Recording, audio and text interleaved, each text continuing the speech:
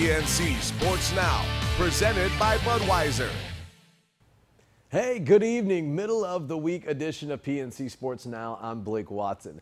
An upset in the Bud Light Women's Soccer League, that in just a minute. But speaking of upsets, the JFK Islanders have yet to be beaten at home this season. They hosted the Ukadu High Bulldogs, who are trying to break that streak and also have won 4 of their last 5. Here's more. Islanders, Bulldogs. JFK win the tip and they go right to work. Does well to set up the offense here. He'll have some space. Does well to draw the double team. He dishes out to a waiting Ricky Pack. Good for the pull-up jumper is number 3. JFK again trying to get some points, but the Bulldogs defense too much. The play disrupted, broken up, and it's stolen by Vern Gastillo. Hey, he's internet famous. And he's good for the breakaway layup here. Ukadu on the board with 2 points.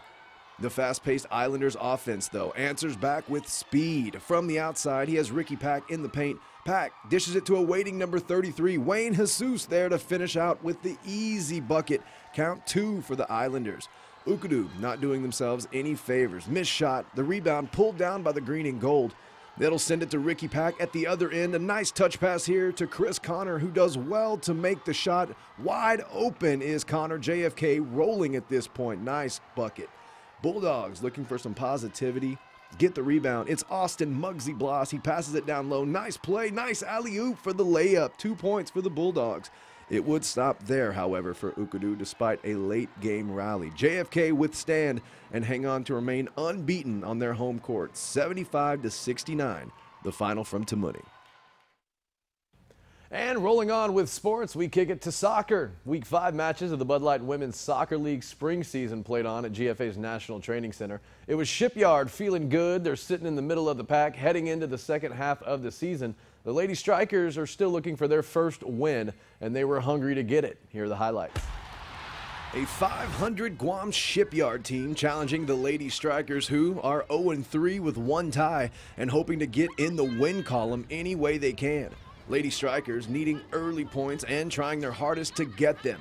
They have a chance here in Shipyard territory. She does well to find the open shooter, gets the pack pass. Nice to set up the cross, but she misfires wide. Out of bounds, blue ball.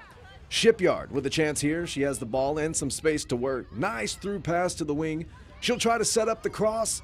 It's broken up, sent back to the top of the box. Shipyard trying desperately to win it here, but the Lady Striker defense battling hard as well. It's good enough to clear the danger. Nice D from the red and white.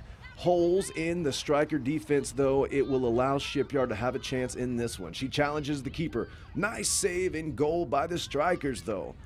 This was a hard-fought battle throughout. Both teams evenly matched. It got rough out there. The blue and gold, though, getting a gift. Free kick in front of the net. She shoots, has a chance. Clutch save by the goalie.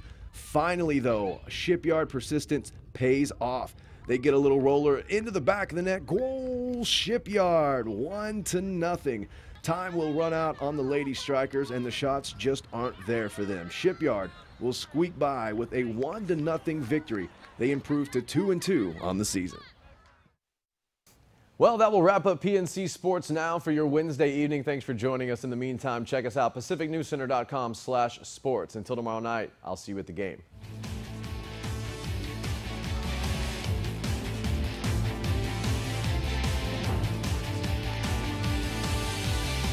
PNC Sports Now, presented by Budweiser.